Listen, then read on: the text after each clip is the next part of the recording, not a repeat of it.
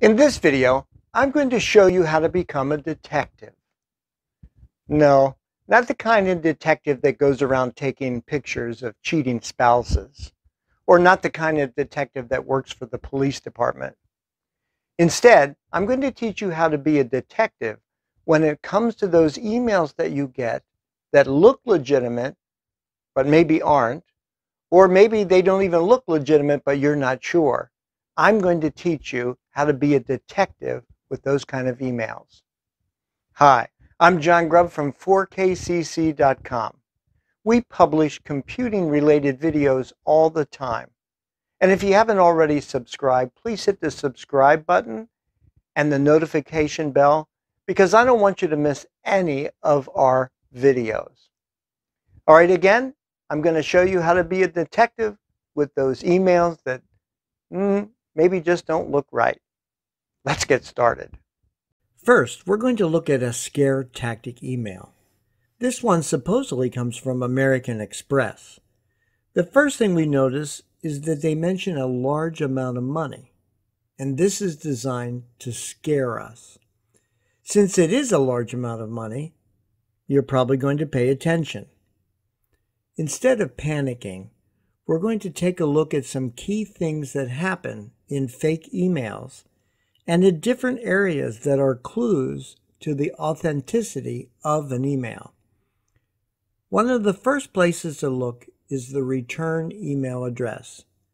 For instance, this one says American Express info.amx@virginia.edu.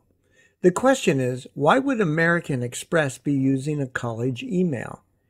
EDU is for education. Local schools, colleges, and universities use that extension. Virginia would be one of them, but why would American Express be using that?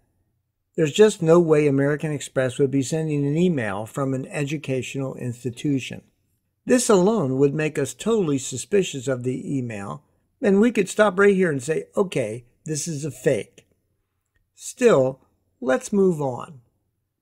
The next thing that's odd in this email is the salutation is "Dear Customer."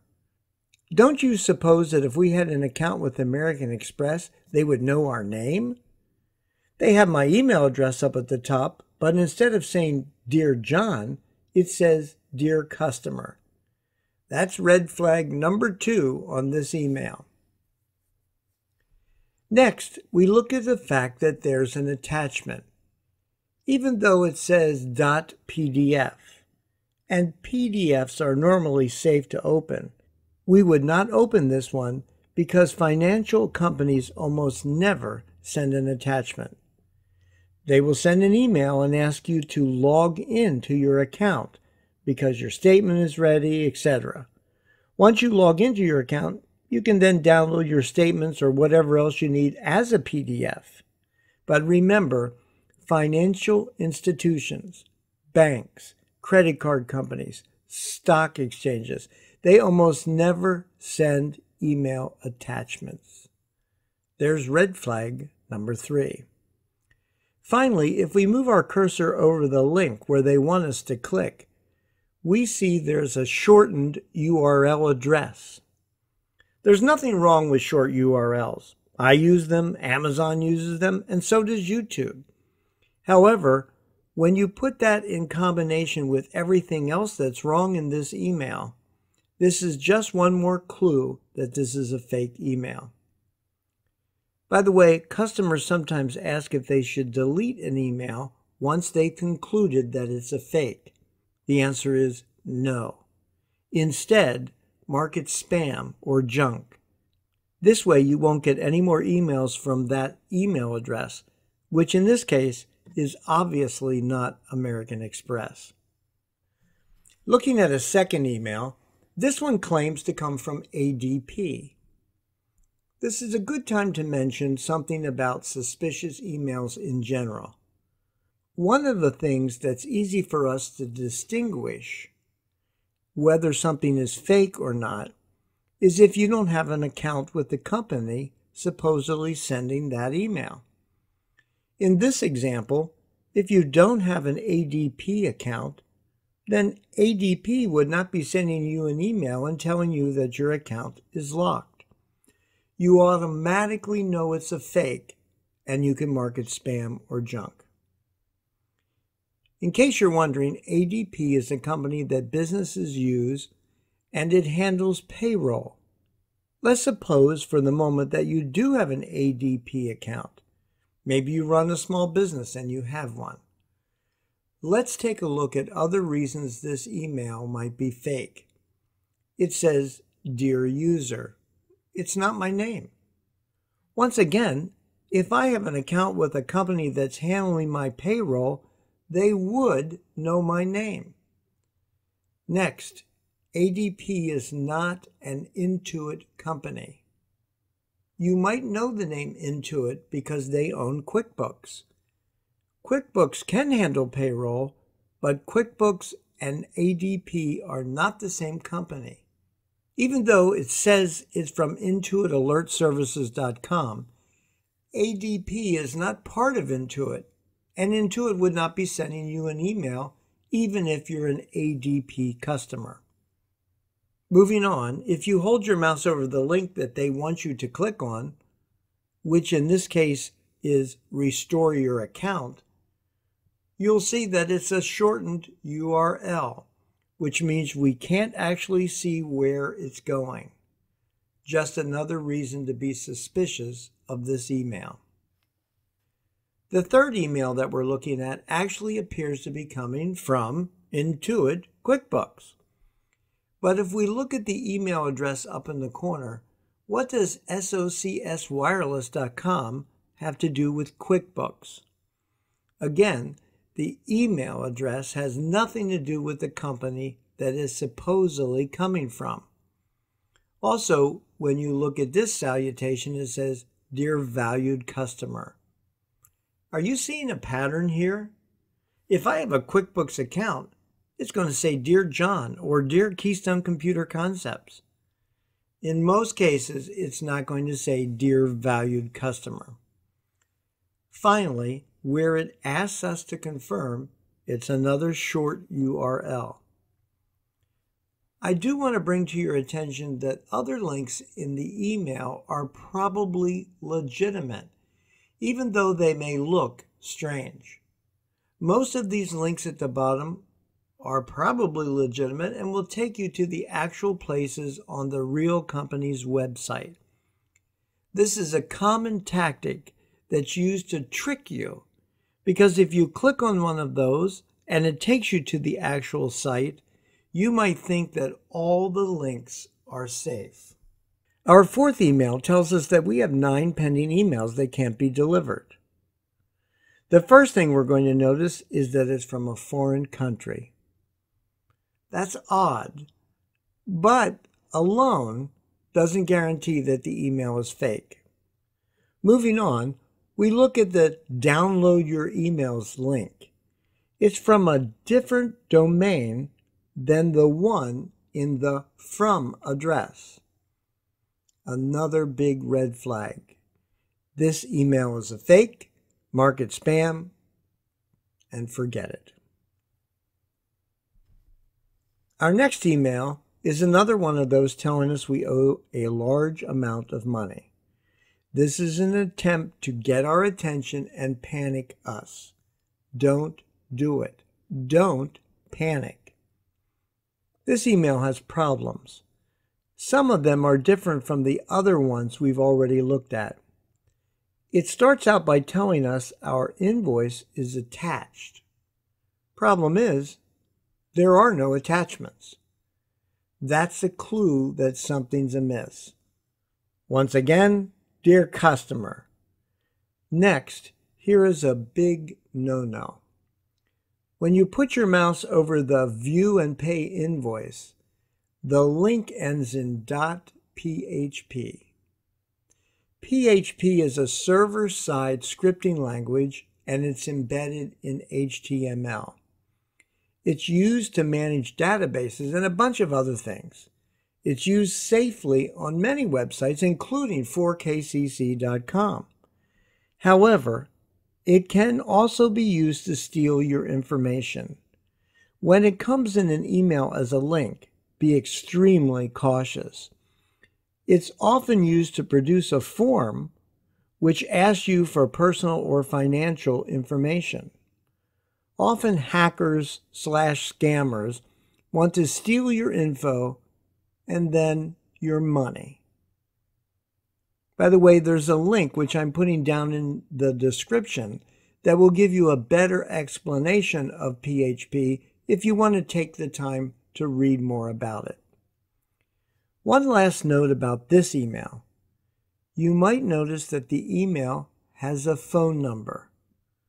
Don't bother calling it. If anyone does answer the phone, they'll be in on the scam anyway, so don't bother calling. Now, here's a trick that scammers often use. This is an email sent to me at my own Keystone Computer Concepts address, and it looks like it came from there as well. You should know this hacker did not break into my email and send it through my email. They spoofed my email address, and they tricked the email into showing my address as the return address instead of the real one. While this email has a lot of words and is difficult to read here on this screen, it basically says that a hacker has taken over my computer.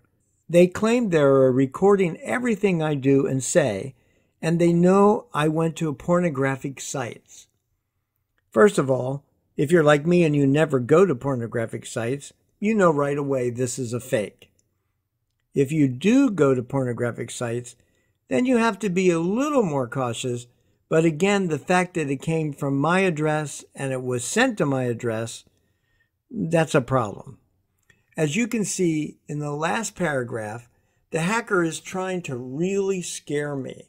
He or she says, don't ask for anybody's help unless you want your privacy violated. They claim they'll monitor my every move until they get paid. Here's a move you need to make. Just mark this spam or junk and don't worry about their nonsense. Moving on to this next email, it has so many things wrong with it, it's not even funny. It appears to come from RingCentral, which is a company I used to use for my phones. I no longer use RingCentral, but even when I did, their emails did not come from Japan. Additionally, the phone number that's listed isn't my number and never was. Next, it's not my real name. The email address is from a foreign country, and finally, it has an attachment which says it's an audio recording, but it's actually a link to a website. This email is just ridiculous from the get-go, and even if I still had an account with RingCentral, I wouldn't even give this email a second glance. The next email starts with a major issue. It just has an attachment. There's no message, no salutation, no nothing. Just an attachment. Oh, true, it has a bunch of legalese at the bottom, but that's added to make it look genuine. As I say on the screen, it's not legit. This next, while a fake, needs your attention. When you see one like this, you know that your friend or your family member has been hacked. Here's what it says. I hope you are good. Do you have an account with Amazon? Thank you.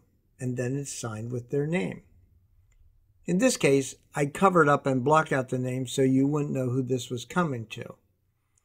Sometimes the email will ask about iTunes gift cards or about whether you have a PayPal account.